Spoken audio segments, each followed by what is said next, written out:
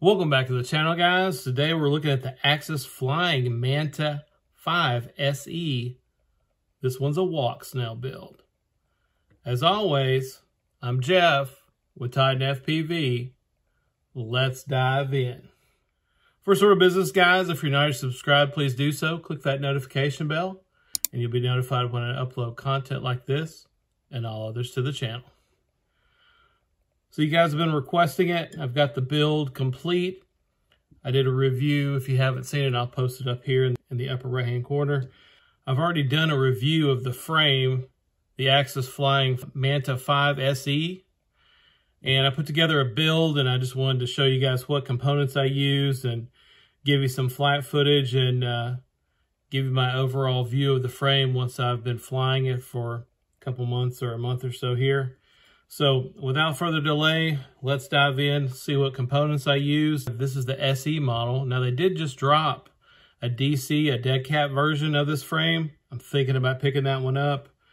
As I stated earlier, I picked up a Moonlight VTX. I wanted to use a dead cat frame so I get props out of view. This one does have props in view. This one is a TrueX frame. It's a TrueX geometry. For the camera, this is the Walksnail.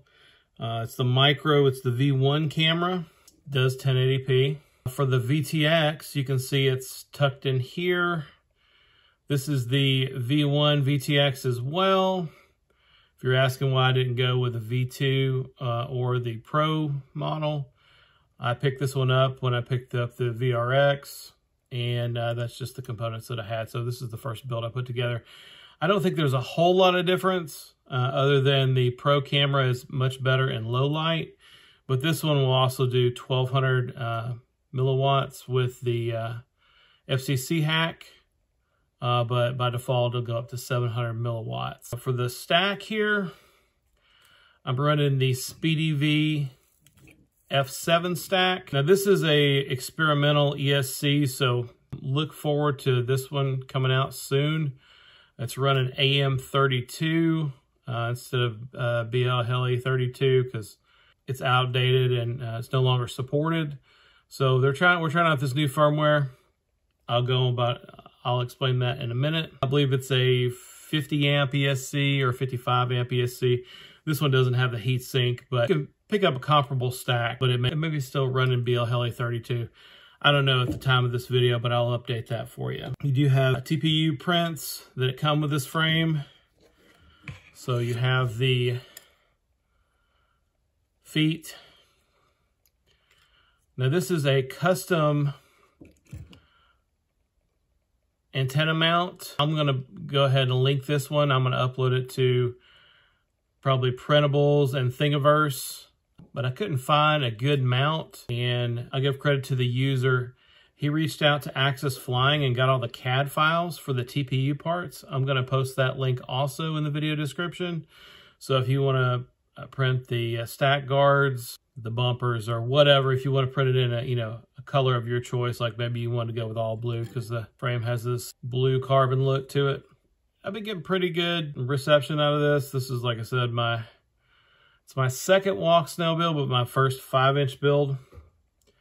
We are running Express ELRS. This is the Jumper Aion Nano receiver. It's running Express ELRS 3.4, I believe, 4.3. The most current release at the time of this video. We've got an XT60 connection here.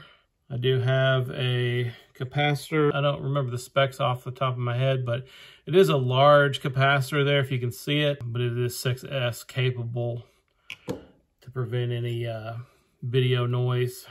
The camera is soft mounted. They have these they have these rubber for the mount. I think they do also include, if you're just running a typical micro camera, a single TPU print, but you can also print these out if these aren't to your liking. Plenty of room in this frame. It also does include a buzzer. So that's a nice addition. A little bit louder than the ESC tones for a beeper. So the top plate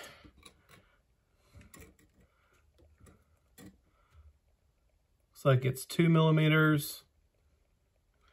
Bottom plate looks to be 3.5 millimeters. These aren't the big boy chunky arms, but they're pretty thick. Let's see. The arm thickness is 5.5 millimeters. You do have this nice blue aluminum cage. These are 20 millimeter standoffs, so it is slammed. It is a dual deck design here. So the VTX sled, it does fit up, or is a little bit higher raised than the bottom plate here. It's pretty simple to remove these arms. You just remove these 2 bolts and slide the arm off if you were to break one. You do have mounting for the VTX here in the back. I have a 25 by 25 whoop mounting as well as a 20 by 20 mounting as well. I do have these standoffs to allow some cooling for the Walksnail VTX. It does come with this rubber pad. You do get 2 of these battery pads. They're not the super sticky ones, but they get the job done. It's a solid frame. I don't really have but a couple crashes over grass. I think I had a desync. It's probably due to the test ESC firmware. The tune, I'm just running as usual, the UAV Tech preset for the 5-inch. Now, I did have to dial it back. I think the master multiplier is at 1.6. I dialed it back to 1.25. I had to dial it back a little bit. So I don't know if that's due to this ESC firmware, but I mean, the rest of the component, typically I just leave it the defaults and it's fine. I am running Betaflight 4.5. I think the latest release on this one. This frame does come with 2 battery straps. I did primarily fly a couple different size packs. This China Hobbyline 1300 milliamp hour, which is an oldie but goodie. Also, I ran these GNB 1250 Maz 6S. We're running 6S motors. I did forget to mention that. These motors are the Iflight Xing-E Pro 2208 1800 kV. I think I am running at these 100% motor output. I was having some issues with high throttle oscillations, motor output limit, but after I drug the slider down a little bit, I didn't really have that issue. It's still not perfect. Just be my build. Could be these motors. They're not really overpowered for a 5-inch, but these are large motors. Like I typically go with a 2306 or a 2207 motor. These are a 2208, so even a millimeter taller.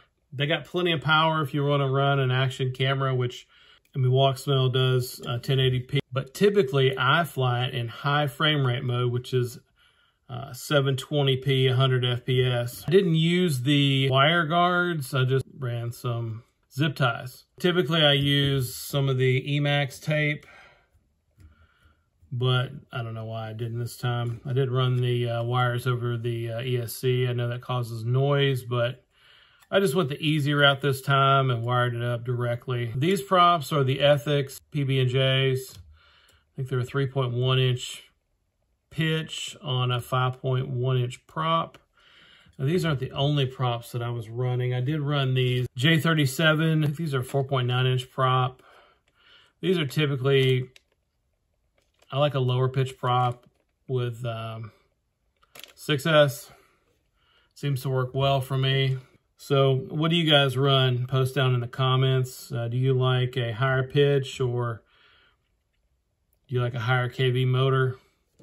These 1800s, I think, are pretty good balance. Anywhere from 1750 to 1900, I think, is pretty good. All right, we're in grams now. 411 grams dry weight. With the 1250, it's 636, 1300, 645. We know those China Hobby lines are heavy. And you can add what I fly the Action 2, so maybe another 70 grams. Depends on what camera you're running. It is readily available. I mean, I'm in the US. All the local retailers like Pyro, Race Day Quads. I got this one on AliExpress, I think for $26. You can also find these on Amazon. Probably going to pick up the dead cat version. I'm just waiting for it to be released. I know they have a bind and fly, but I'll do a build there just to run that Moonlight VTX. So what else do you guys want to see coming to the channel? You have any requests? I do have some analog video content coming up. I don't know if anybody still flies analog, but I do in 2025. I'll cut to the flight footage here. You can take a look. And I want to thank you again for tuning in. As always, guys, I couldn't do it without you. Stay tuned, and we'll catch you in the next one.